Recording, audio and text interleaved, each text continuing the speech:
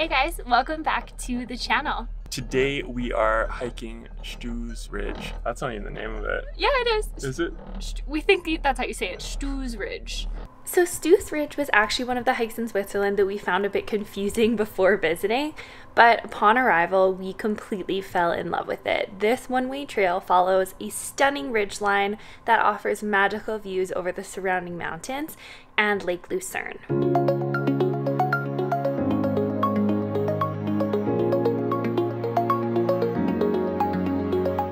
In Switzerland, this is our second hike here. Our first one was epic. We will link to that video below. It's so good. Yeah, so good. That one was called Schwyz Ridge. And we've loved Switzerland so much already that we are definitely going to be creating a travel guide. Yes. So we'll link that below this video. If you want to check it out, head down, click it out. Yeah, in our travel guides, we always list everything basically from like accommodation, restaurants, travel tips. Yep. Everything you need to know about traveling a country in one spot. So make sure to check it out. They're always instant downloads as well. If you're new to the channel, I'm David. I'm Kaylee. And we run a travel vlog called Made to Explore. We are passionate about activities that get you outside and off the beaten path. Lots of hiking. Lots of van life. So this journey begins at the Parkplatz Stoosbahn in Schwyz. From here, you will take the world's steepest funicular up to the car-free mountain village of Stoos. The funicular was pretty crazy. All of the cars stack on top of each other for the first little bit. It's quite steep, and then it levels off, and you're able to kind of admire the farmland and the area around Stoos. Which chairlift are we going to?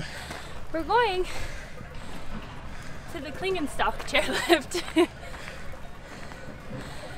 Oh.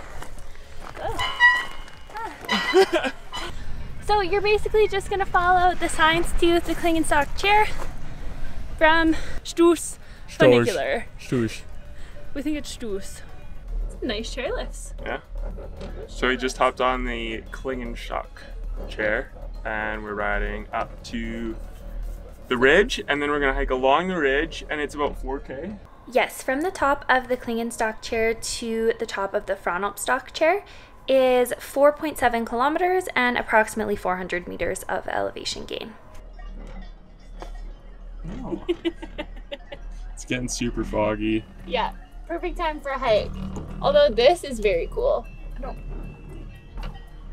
It's just a little bit cold, so I closed the bubble. I'm too cold. I'm too hot. I'm hungry. I need a pee. Welcome to traveling with women. Or woman. There's good things too. Like for instance, I didn't fall asleep. We're still battling with jet lag. Didn't fall asleep till like 3 a.m. Got up at 7:30 and was like the biggest grouch on the planet. And then we couldn't find breakfast anywhere, so you know. She's actually really nice and great, and she like planned this trip, so I'll keep her for a little while at least. Literally inside the cloud. Yeah, we're really it's tough to see like 1 foot in front of you right now. You know, might clear up.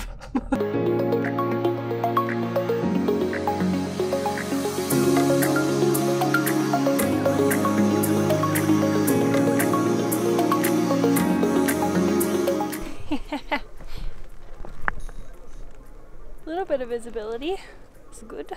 So just a few things to note. It is possible to hike all the way from Stoos to Klingenstock, but this will add an extra 4.5 kilometers and 665 meters of elevation gain to your hike. This is an option if you want to add a little bit more activity to your day, but it actually won't save you any money if you have purchased a day pass. It costs 50 Swiss francs each for a day pass, so that gives you access to all the chairlifts and funiculars and everything, so you can just kind of get around as you please.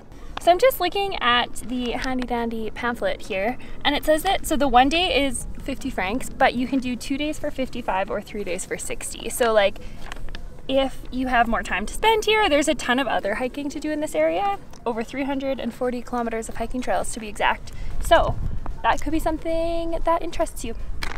You can also choose to do this hike in either direction. The reason we did it this way is because the Klingenstock chair closes at 4 p.m.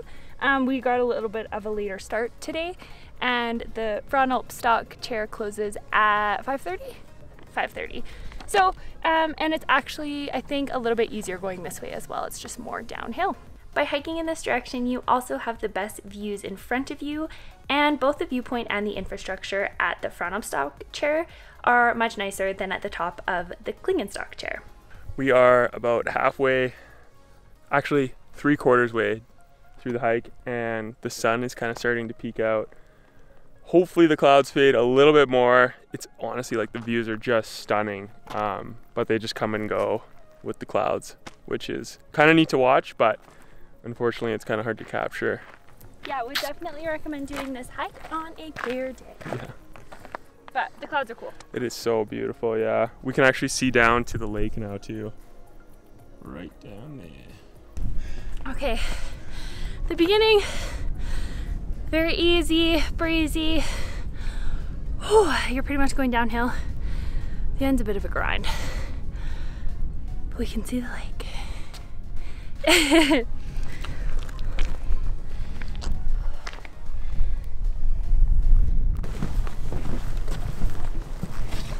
Oh. That is quite a view.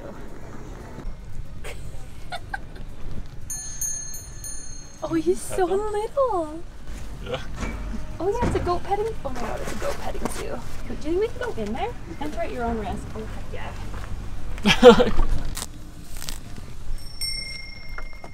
God, they're funny. You're gonna taste them or what? Best hike ever. So it was a little bit of a disappointing hike at the start, middle, and near the end, but it paid off at the end. It was beautiful, honestly. Like, if you get a clear day up here, it'd be stunning, but like the views at the end there at this chair that we're going down on now is just phenomenal. It's so amazing, and honestly, like, it's really beautiful with the clouds. There were so many times we were like, oh, I wish we could just see a little bit more, but even then, like, even in the fog, it's beautiful. Come up. And then at the end, yeah, the sun came out, we could see the lake, and there's a goat petting zoo, guys. Goat petting zoo. So I was just saying I would pay to like come back up just to like go pet the little goats again. That was just so little and cute. Now we are going to head down to Stoos and grab a bite to eat because it's almost 5:30, which is when this chair closes during the weekdays. Yes, we got here around, what time did we get here? 2 o'clock? I would get here earlier if you can, just because of the chairlifts close fairly early, so it would probably be like, I mean, we had enough time, but it would have been nice to have some time to hang out up there and eat. For sure. Yeah, you could definitely make a day of this, and if you're paying 100 francs, you might as well. So, yeah, definitely. Thank you so much for watching. Check out the Switzerland guide below. It'll be linked. Yes, and we will link some of our other hiking videos in Switzerland as well. Don't forget to like this video if you liked it, and subscribe. We would love to have you along for the rest of our adventures. We'll see you in the next one. See you next week.